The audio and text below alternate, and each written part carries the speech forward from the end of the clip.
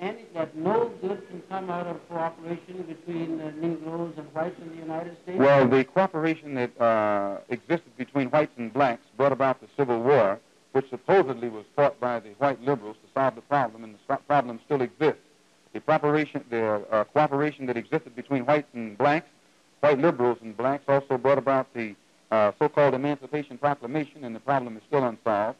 The cooperation of whites and blacks brought about the 13th and 14th Amendment, and the problem is still unsolved. The cooperation between whites and blacks brought about the Supreme Court desegregation decision, and the problem is still unsolved. In the last presidential election, the cooperation of Kennedy and the blacks brought about the election of Kennedy, and the problem is still unsolved. So I think that you will intelligently conclude that we are justified in being very cautious concerning the cooperation between whites and blacks based upon its final product or ultimate product. If cooperation between whites and blacks is going to produce some good, then good. But if this cooperation is not going to produce anything but hypocrisy and promises that are never fulfilled or promises that are never kept, then I think you will agree that we're justified in first developing some kind of cooperation among our own people. And this doesn't mean that we're anti-white or anti-anything.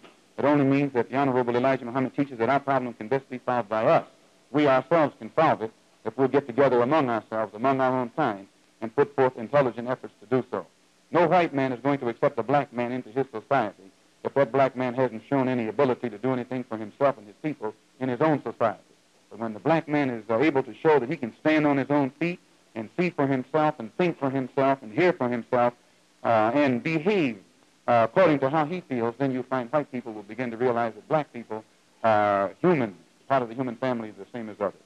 So what the Honorable Elijah Muhammad is trying to do, instead of getting us involved in some kind of civil rights struggle or begging the white man for civil rights, which means acceptance into his society, the Honorable Elijah Muhammad teaches us that we have to place emphasis upon the human aspect, that the black man has to be taught how to think, how to stand up, how to do the things for himself as a human being, not as a citizen. Once he proves that he's a human being, he's acceptable as a citizen in any society. But most whites don't even think blacks yet are part of the human family. Why are you trying to make the black acceptable in white society? We're not trying to make the black acceptable in white society. This is why whites think we teach hate. We're only interested in the black man being acceptable among his own people and, with each other and lifting himself up. We're not even concerned with the white society. We're concerned with the black society.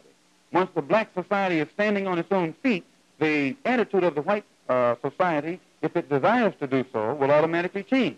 But you will never change the attitude of white society toward black society through any kind of legislation or trying to force it.